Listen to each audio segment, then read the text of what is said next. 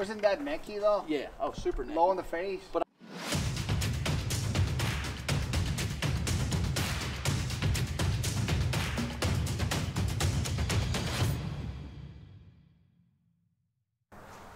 yeah, like my whole defense is I just got to get it in play on the course. And you do, very straight. Yeah, like that's all I can see that. Yeah, I just think that that is not like you described the athleticism and all that. I think it's your head more than anything. I think you're not giving yourself the proper credit to compete off the tee. I don't mind. I don't think you should be trying to kill it either. I think that's wrong. I just think that if you are fitting somebody, which I know you're pretty darn good at it, I would never put them in. You will have a problem with the efficiency of your driver. That's the first thing that jumped in my head. I'm like, no, you can't be leaving that many ball speed out just because of that. And that's how I see it. I'm like, all right, perfect. So that to me was ideal. 2,900 RPMs and all that, and we know that that's it. This is that shot specifically, which is ideal, and I like it.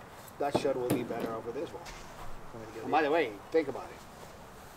5-wood, second choice was that one. Irons was pretty good. On the wedges, it kept up. And on the driver's about to win. Yeah.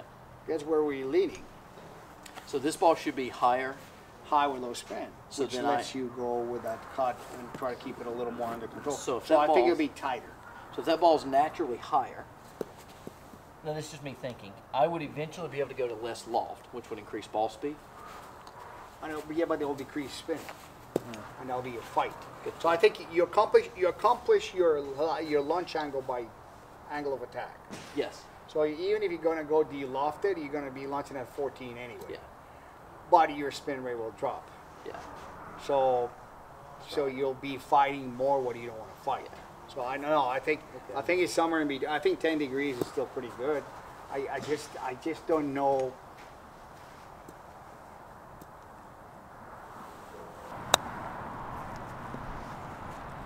So this is, remember when we talk about firmer feel with a lot of spin? Yes.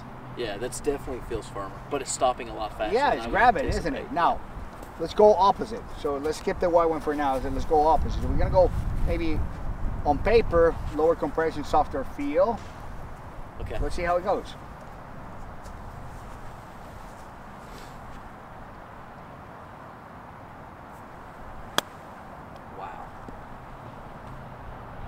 So surprising. It felt so soft, but it released more than I would have anticipated. Yes. You still see the desire of wanting to go a little higher off the face? So that's where the separation between feel and covers and performance is more related to materials than compression. Wow. Let's go back to the front, to the first one. Here? No, that one. I bet if I land. Yes, no, go to play the left hand. And this is kind of like a little bit of the opposite, which is technically a little firmer feel, but it's going to have that bite that you were looking for still.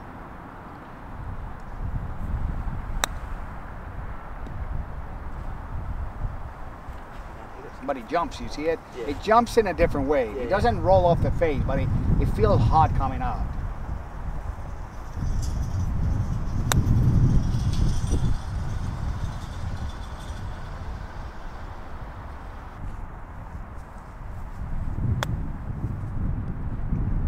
I just shut my eyes and hit that. I was like, man, that one hop and stop.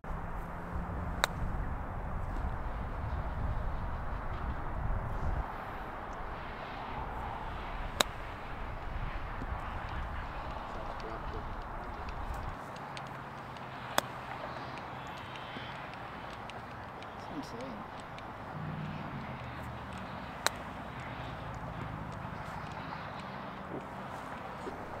The Pro E1X, the Pro E1 cover, much better around the greens, but not really that much different to your performance with the left dash.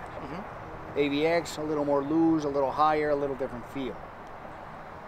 On the middle irons, on the shorter shots, and around the green, we noticed that. On the longer irons, we do have the height. The difference on the height didn't make that much of a difference, the difference in spin. So Pro E1X got a little shorter, AVX was a little more longer because it was lower spin. Pro E1X left dash, always right there with consistent spin and some control. Then we get to the fairway wood where we were looking for a higher trajectory, and we noticed that Pro V1X all of a sudden became the better ball. Sure. Pro V1 stays flat, AVX really got lower. Yes. And Pro V1X left dash remains right by the Pro V1X.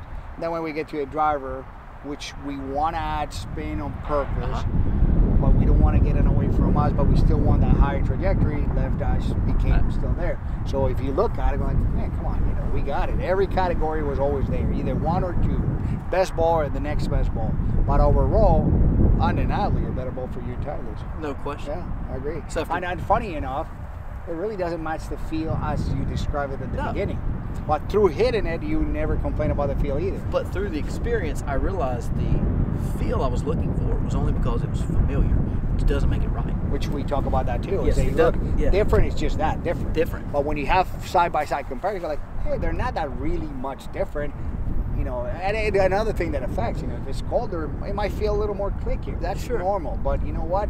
You still looking for the same results numerically. Yes. So we don't fit to conditions. You can get away with conditions, the green side, the green, the type of the grass, but we're fitting you, the player. So weather, temperature, seasons.